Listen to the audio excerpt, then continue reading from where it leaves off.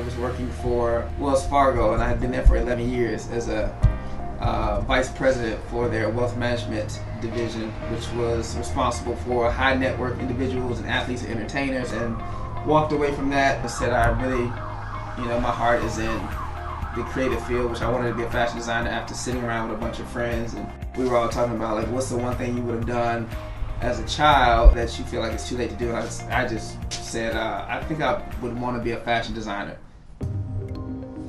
The next thing you know, the universe lined up everything where I could actually leave corporate America, and I stepped out and went to Joann's Fabric on March 5th, 2010. Touched the sewing machine for the first time, and I took a picture of it.